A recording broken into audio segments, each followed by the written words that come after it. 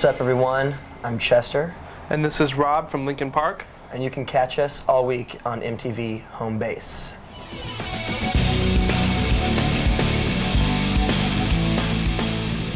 Yeah, we're having a lot of fun. Actually, we've probably, well, I've personally had like a lot more fun here than anywhere else. I think the set coming up in a close second would be Australia. We had a really good time there too. But it's just that we've been welcomed so warmly here by our fans and also by the label and the people who are putting on the show. It's just been really nice and really friendly here. So. I like it a lot too. Just, same thing like Chester said, it's just been a really warm welcome here, and we went out and had a really good dinner last night. We had Kobe beef, and that was really good. I think that's the best steak or beef I've ever had in my life. Definitely amazing.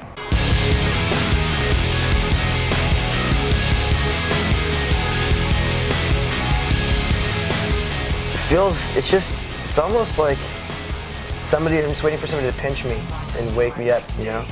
But it's something that we never expected, and I think that, you know, we were shocked, like thoroughly shocked when we released the album in the States at how well it did from the first week, and it's just maintained a really good steady, you know, flow of sales, and then, you know, with the release of the album all across the world also, and how well it's been received in other areas of the world, it's kind of blowing us away. You know, it's almost surreal.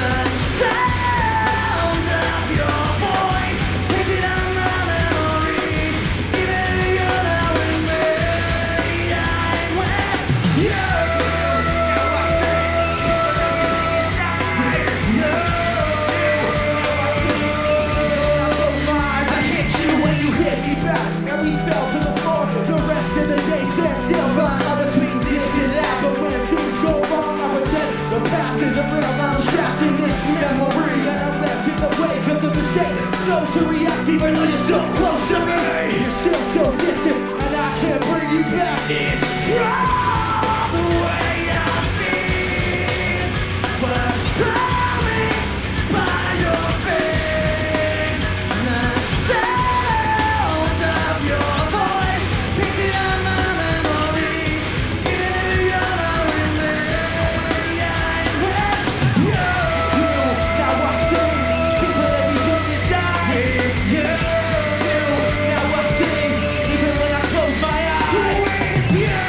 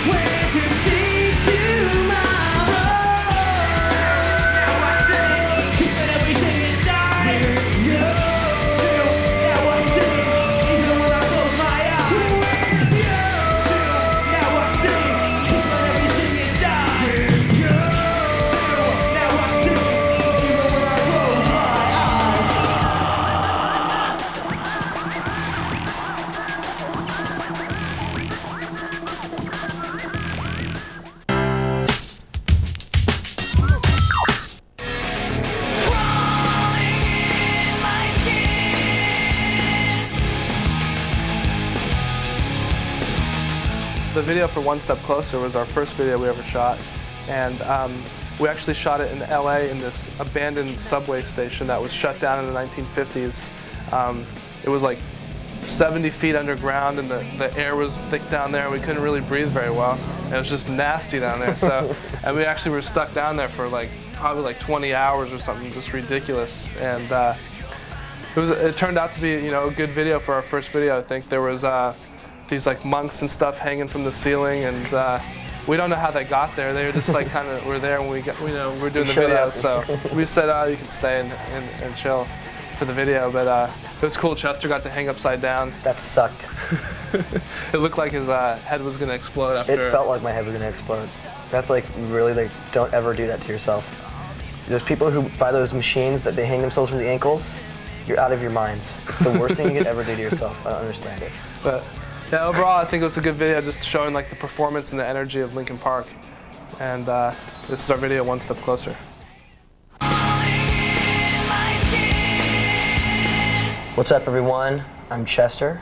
And this is Rob from Linkin Park. And you can catch us all week on MTV Homebase. Watch how the moon sits in the sky on a dark night, shining with the light from the sun. The sun doesn't give light to the moon, assuming the moon. Well, Chester and I are the most important, you know, in the band. So. Yeah, definitely. Well, we've got a bunch of people in the band. There's 6 of us all together. Mike Shinoda is also another vocalist, and both he and I handle all the melodies and rapping and things like that. We have a guitar player named Brad Delson, and bass player named Phoenix. Brad and Phoenix met in college together, and unfortunately Phoenix had to live with Brad for 3 years of his life underneath him. And we have a DJ, his name is Joe Hahn. Him and Mike Shinoda met in Art Center.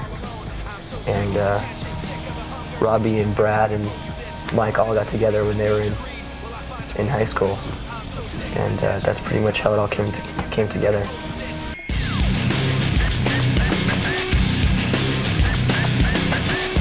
Well, Rob is a real genuine person, you know. He's got a big heart, and he also can beat the skins like no other person I've ever seen. He's quite possibly one of the best drummers I've ever seen, and just a really nice guy, you know. And Chester? Better be careful, pal. Well, first of all, he's beautiful. Now, Chester is also a great guy. I love being in a band with him. As far as like his skills, vocally, they're far beyond anybody I've ever worked with. Thank you. And you know, he's a really passionate person. Like anything he gets involved in, he goes, you know, 150%, which is great, because it sets a great tone for the rest of the band, and for all of us to work together at that, with that kind of ambition. Thank you, Rob. Very nice.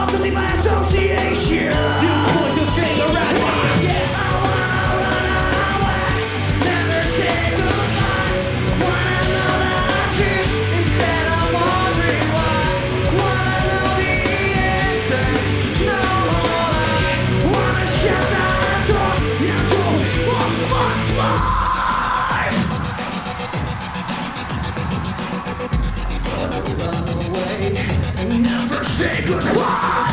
Run away, gonna run away. Gonna run away, gonna run away. I'm gonna run away and never wonder why. Gonna run away, gonna run away. Gonna run away, gonna run away. I'm gonna run away and don't be wrong.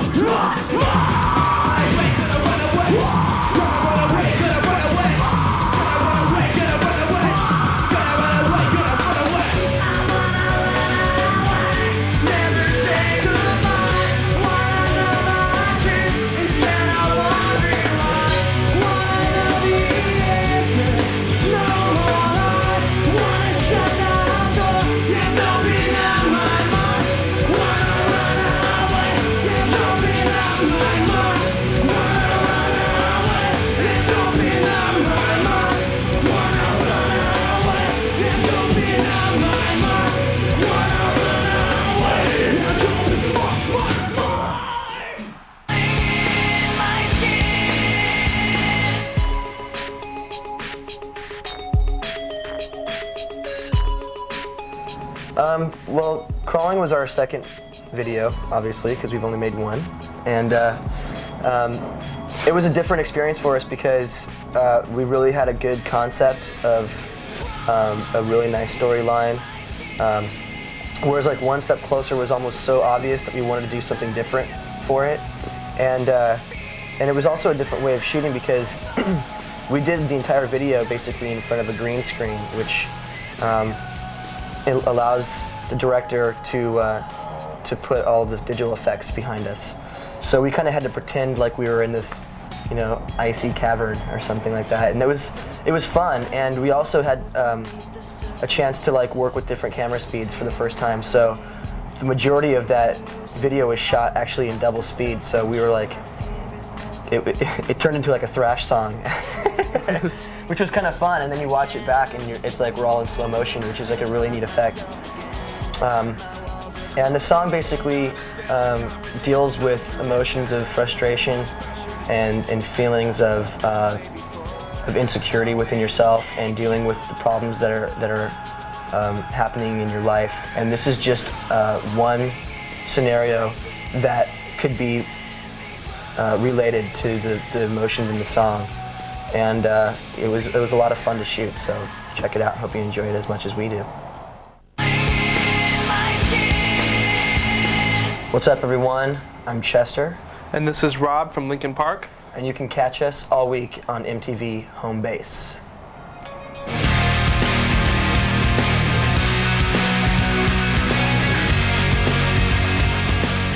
I think well, I don't know if this is absolutely true or not, but my opinion on that situation is I think that it's important to have lyrics that people can relate to, and also to have good melodies and a strong rhythm section and all that kind of stuff. All of that is really important into making music that people enjoy listening to, because people enjoy music for different reasons. You know,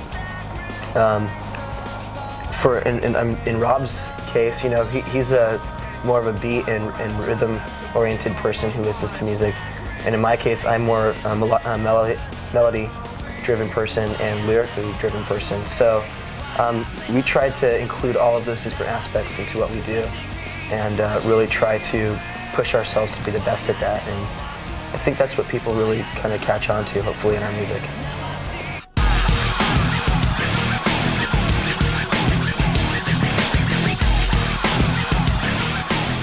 Absolutely.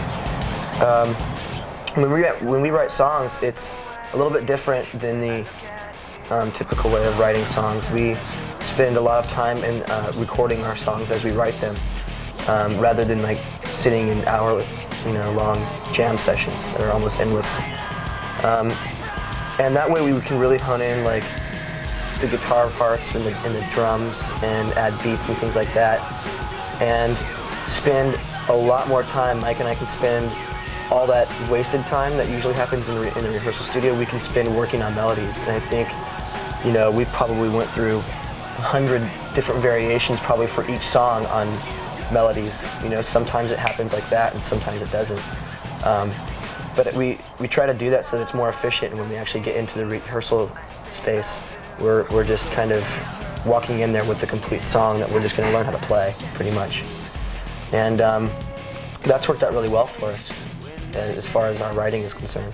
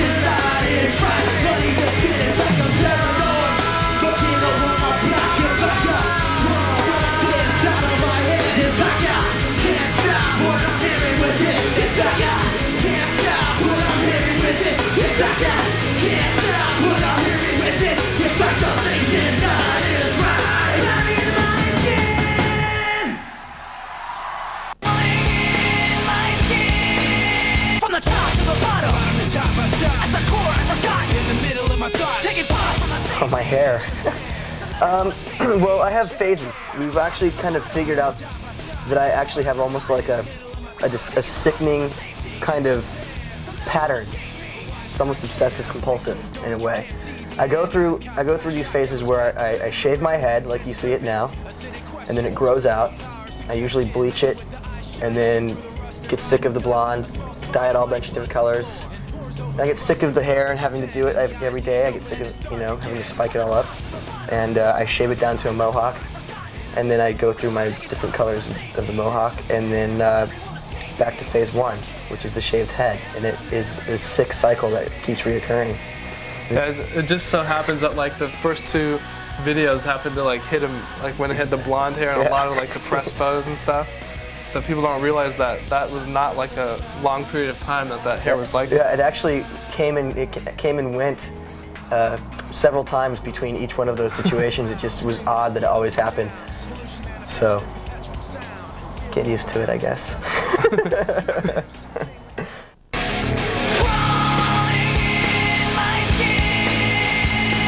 What's up, everyone? I'm Chester. And this is Rob from Linkin Park. And you can catch us all week on MTV Homebase.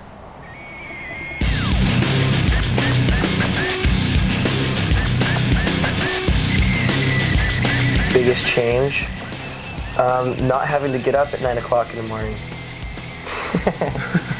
every day. You know, that was like before I joined this group. Well, even when I actually joined, all the way up until we started touring and we made this record. You know, I worked very hard, and you know, back in Phoenix, I maintained a job that I worked 45 to 50 hours a week, and on top of that, putting in about an additional 30 to 40 hours a week with my music and trying to maintain a relationship was pretty much what I was used to. And then now kind of almost having not a lot more free time, but just a lot more time to like enjoy what I'm doing and enjoy all the different aspects of what's happening in my life is the biggest change, I think, for me. Yeah, and I mean, just being on the road and just being, you know, away from home, from friends and family and all loved ones at home, that's a big change. You know, everything is really, really fun out here, and we get to do so much and see so much. But at the other end of that, it's like there's a lot of people missed back at home for long periods of time. Oh yeah.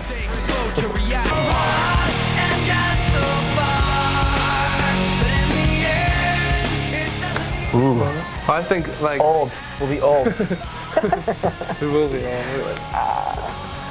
No, like a band, like the way we've always been, like from when we first started, we kind of like grew up as a band like on the internet and talking to a lot of our fans. And so even before we even got to go out on a tour, we already had like some kind of contact and a relationship with our fans. So by the first time we like drove off across the country, we got to, you know, Florida, which was, you know, thousands of miles away from our home, and we got out and we had like some people there we knew that knew our music, and we just kind of started like that. And we'd always kind of hang out, you know, after the show or before the show and meet our fans and stuff. And I hope that, you know, 10 years down the line, we're still, you know, able to do that, able to like know our fans, you know, the fans that have been there from the beginning and the fans that have kind of come along as we've grown, to be able to just know them and have that relationship with them, because that really keeps us alive as a band. Yeah, I think that'd be really cool to actually like come back and see the same kid that was, you know, in New York at the Conan O'Brien show, the first, you know, whatever, hanging out, and 20 years down the line, you know, still be able to know them and like have like a relationship with them. That's like really, I think that kind of also sets us apart from a lot of different acts, is the fact that we really do spend a lot of time with our fans, and they almost are kind of like shocked when we come back to the town and we remember them. And I think that it's just gonna like become a big family. So hopefully 20 years down the line, it'll just be like a big family reunion tour, you know, with all of our fans. I think that'd be really cool.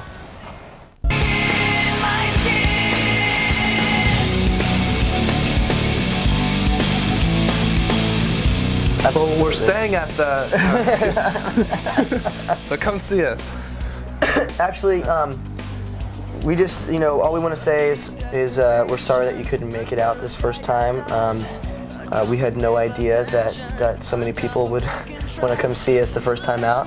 And hopefully next time we'll be able to catch you and meet you and say hello. So just keep your ears peeled for the next time we come to Japan, which shouldn't be too long away, and we'll see you then.